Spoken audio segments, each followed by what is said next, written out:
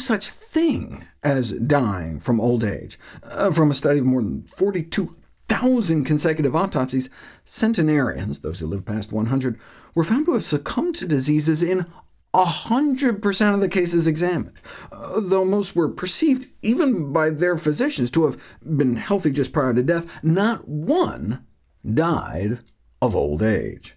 They died from disease, most commonly heart attacks. If aging kills via diseases, why wasn't my book How Not to Die all the longevity book anyone needs? In it, I ran through what we can do to prevent, arrest, or reverse each of our 15 leading causes of death, starting with heart disease, not only the #1 killer of centenarians, but of men and women in general, and projected to remain that way in the decades to come. But is it really?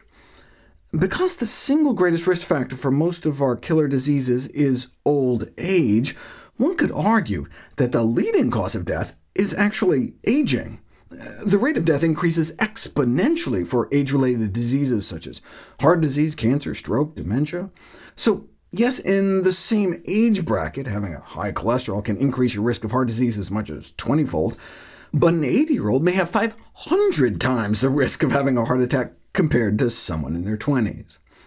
Yes, eating a plant-based diet may reduce the risk of dementia as much as 3-fold, but the difference in dementia rates between those older than 85 compared to younger than 65 is 300-fold.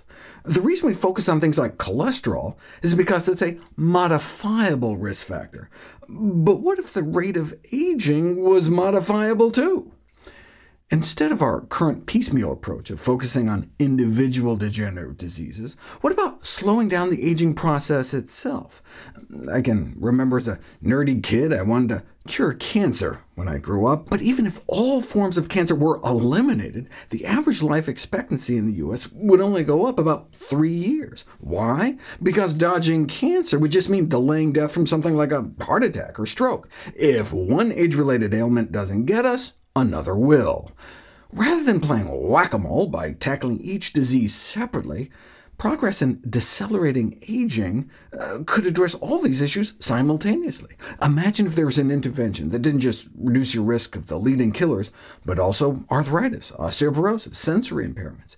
Even just slowing aging 7 years, such that the average 65-year-old, for example, would have the health profile and disease risk of today's 58-year-old, would be expected to cut everyone's risk of death, frailty, and disability in half, because such risks tend to double every 7 years. That's why I wrote How Not to Age. The problem is, the anti-aging field is said to be a fertile ground for con scams and get-rich-quick schemes. As a former president of the Gerontological Society of America has written, there have been few subjects which have been more misleading to the uncritical and more profitable to the unscrupulous.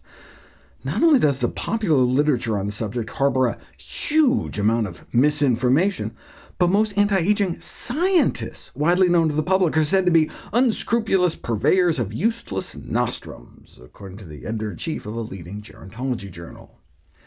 It's easy to be swayed by charismatic gurus, but when it comes to something as life and death important as the health and well-being of ourselves and our families, we should rely not on anecdote, but on evidence.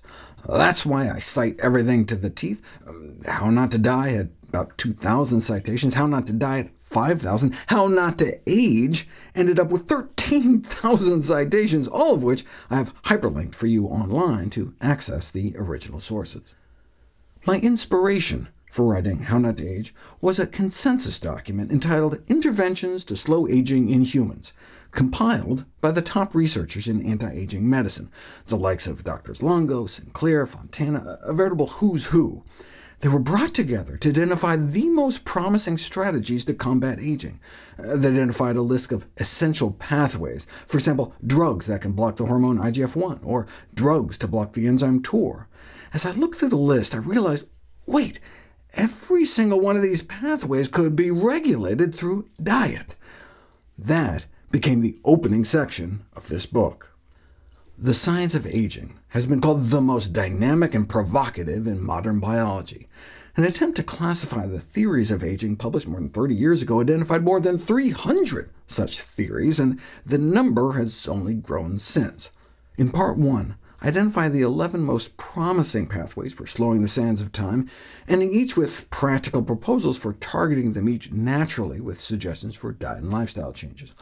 Part 2 targets the optimal anti-aging regimen.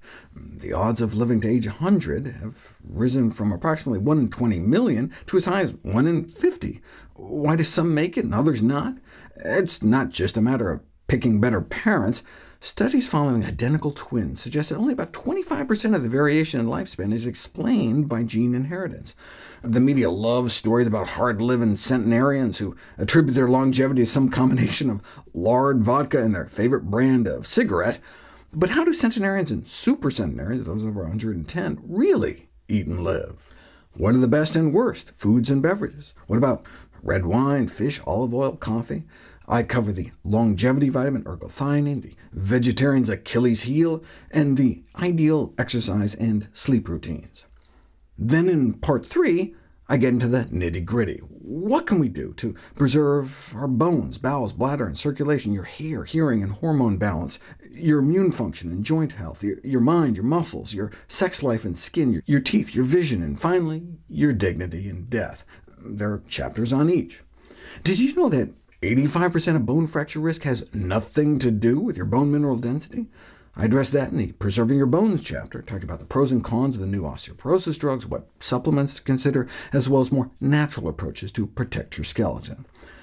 I discuss preserving your bowel function fittingly in chapter number 2. I discuss solutions to the constipation epidemic, proper positioning, laxatives, fiber supplements.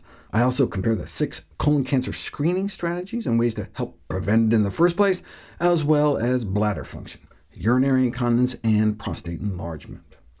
In the circulation chapter, I discuss how having a normal cholesterol or blood pressure is not so good in a society where it's normal for people to drop dead of heart attacks and strokes. I cover statins and stents, and most importantly, treating the underlying cause of artery function failure. Preserving your hair refers to both color and volume. Why do we gray and lose our hair, and what can we do about it? I also cover drugs, supplements, and surgeries, as well as dietary and topical treatments. In Preserving Your Hearing, I break down hearing aids, earwax removal, and the fact that in some cultures there's no such thing as age-related hearing loss. What can we learn from them to protect our own inner ears?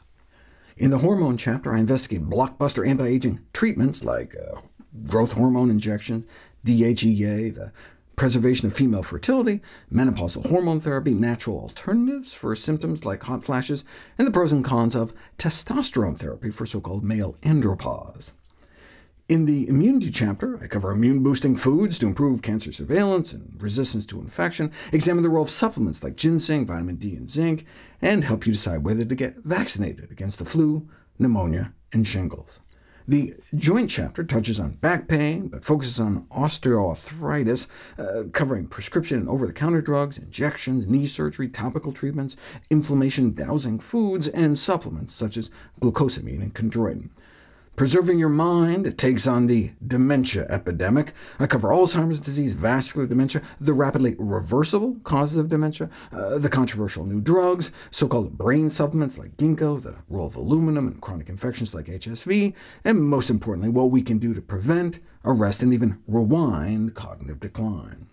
In Preserving Your Muscles, I tackle what we can do to combat age-related muscle loss and frailty, addressing protein needs of older adults and supplements like creatine, as well as touch on essential tremor. Then it's on to Preserving Your Sex Life. I discuss the best ways, natural and otherwise, to improve male and female sexual interest and function. I talk about aging body odor, the best vaginal moisturizers and lubricants, and the role of herbs such as ashwagandha and maca root. I'll understand if you want to skip directly to this chapter. Then it's all about skincare. I cover the pros and cons of chemical peels, laser resurfacing, facelifts, Botox, and filler injections, how we can prevent and treat wrinkles both topically and from the inside out by what we eat. What's the safest sunscreen? What's the value of facial moisturizers, alpha-hydroxy acids, retinoids, collagen supplements, and anti-aging skin creams and serums?